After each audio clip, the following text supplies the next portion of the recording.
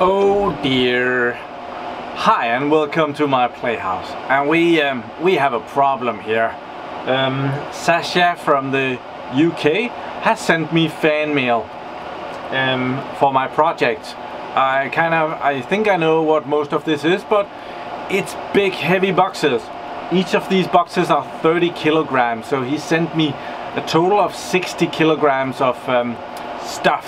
So yeah, let's go see what he sent, because I haven't seen it yet and I'm bloody curious.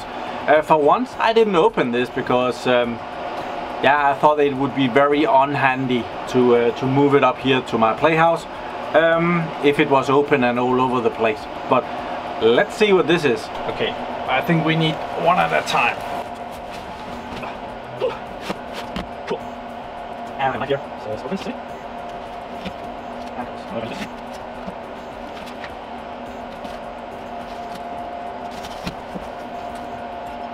And Sasha in the UK, he has a telecom company which makes voice over IP. I'll be sure to link the link of his business in the description. So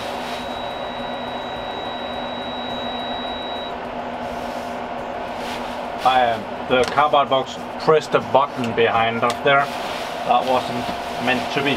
Oh, there is a lot of this bubble wrap, and inside here, oh, you can't see, there are hard drives.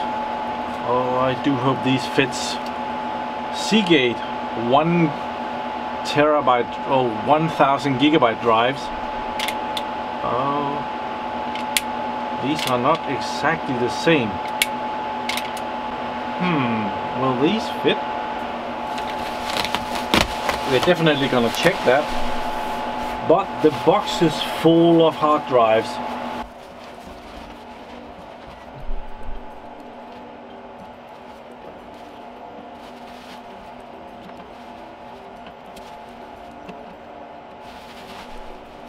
They also have this weird print on the back, which I reckon is a converter from ordinary SATA discs and to SAS discs.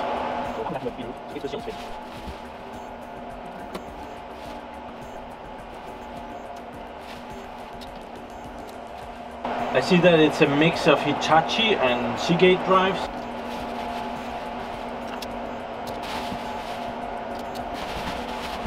There's a lot of wrapping here. So let's get that one out of here.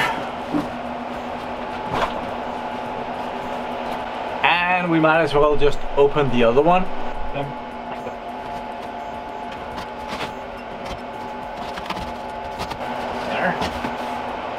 And I have to remember to bring the kitchen knife back into the kitchen.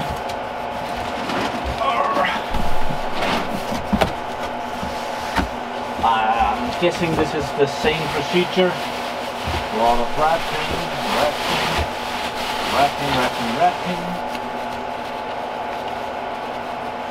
And drives. Oh, these are individually wrapped. Seagate 1 terabyte. I'll do these. Okay, that's a nice thumbnail. So in total there are 48 1 terabyte drives here, so 48 terabytes of storage here. One drive, it's not doing too great. This button is broken, so it won't lock into place. I'm a bit yeah, okay, it might actually be okay, but I'm a bit afraid if this goes in there and it could stick out and I would not be able to open the box because of a bad thingy. I'll check that, but I have to check if these trays will fit in the box, and to do that I do think that I need to remove this print on the back first to make that happen at all. Yeah, screwdriver. Okay, I just realized this looks weird. It doesn't look like it's for SAS disks. It looks more like it's for converting this to a fiber optic disk. I do not hope that it's a fiber optic disk inside. It is a SATA disk. Kind of converts the drive from acting like a SATA disk probably to a fiber channel disk. So, but now we have this. Will this go in? So this tray MDL is kind of the also the tray thingy. So let's try and open it up here. It's gonna be very noisy when I do that. And see if that will go in there.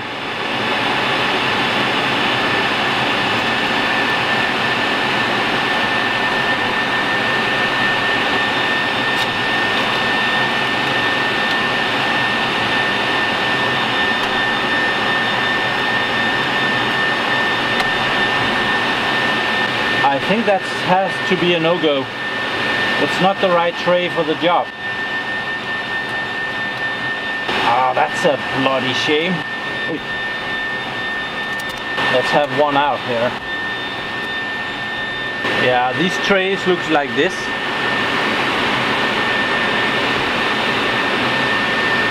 With the metal thing in the bottom.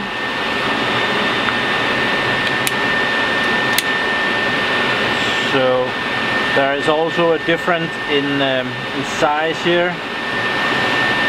So the drive that Sasha sent me is longer than the drive that fits in there. And the fiber optic connections to bring light to the front of the drive is also different. So yeah, that's a shame.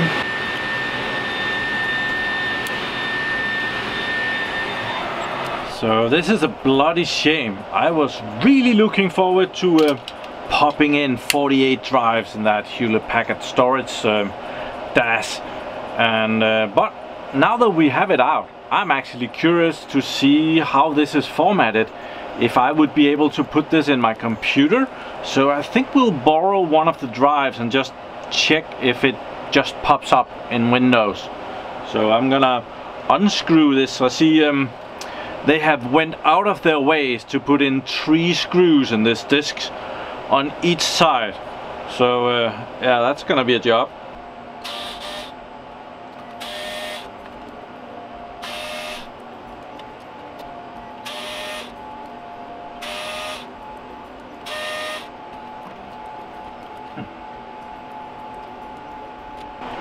Oh, they also have rubber thingies to prevent. This is probably pretty well made actually. So there are some rubber thingies here to prevent, what do you call that? Movement? Shock absorbers? Vibrations. Rubber thingies to prevent vibrations. Awesome. Let's go to the computer and see if this shows up. Okay, here we are. We have the drive and we have my weird little setup for connecting a disk here. Should probably get some kind of a cradle. This works though. Taken out of a transportable hard drive. Let's see if it pops up. It seems like it doesn't like that drive much.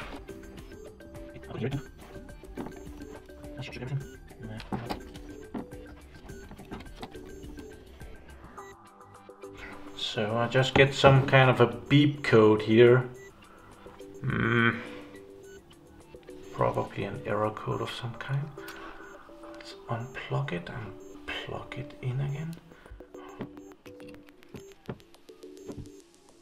Absolutely nothing. Okay, it could be a bad drive. Let's try another one.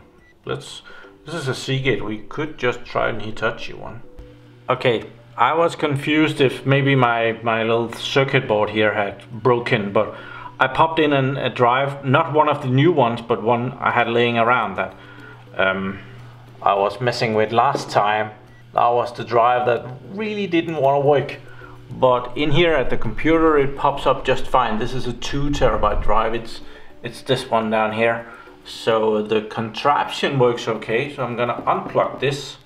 So here is, I've unscrewed a 1 terabyte Hitachi drive from out there. So we're gonna try and pop that in here. Oh, that spins up.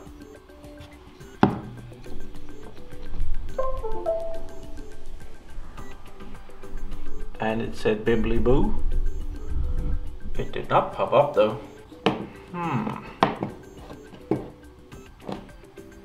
So the other one must have been defect. Okay, I just checked in disk part here, and it only shows my old 120 gigabyte SSD.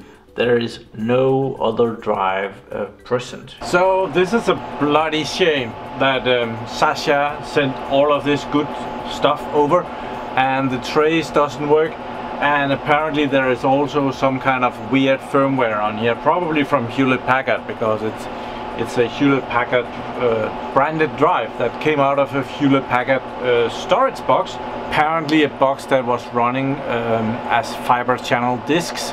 I think that is what this thing does, or maybe they're just converting to some weird plug so that no one else can supply this. Yeah, it's a shame. I have been emailing Sasha to ask if he wants all of these drives back, because it doesn't seem like I'm gonna have much of a use for them. The drives themselves might be able to format them over to be regular drives. I have no idea if that would work or if it's worth the effort. They are only 1 terabyte drives.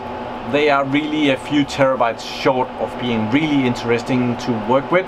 I would really like some 4 terabyte drives instead to play around with. Unfortunately, right now the biggest drives I have to mess around with is 2 terabyte drives, and well, these 1 terabyte drives would, well, they are big enough to be a little bit of fun, but yeah, if they're gonna be that much work, the fun is doubtful. So yeah, that's a bloody shame. But thank you very much to Sasha for trying to send me something awesome. This time it didn't work as great, but he has really sent some awesome stuff in the past. So thank you very much, and thank you all for watching my videos. Do subscribe to my channel so that you can see me again, and have a really nice day. Bye bye.